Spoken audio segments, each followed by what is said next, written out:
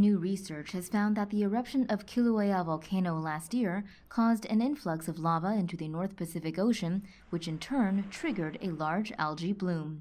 According to a USC News release, scientists collected water samples of the green algal bloom and found that it contained higher levels of nitrate, silicic acid, iron, and phosphate.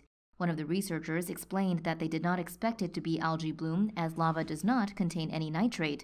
According to the study published in the journal Science, nitrogen, which contains nitrate, is believed to have come up from the depths of the ocean as lava sank into deeper water. As the lava began heating up the deeper waters, nutrients in the water also warmed up, becoming really buoyant and floating up to the surface, which then helped spur algal growth.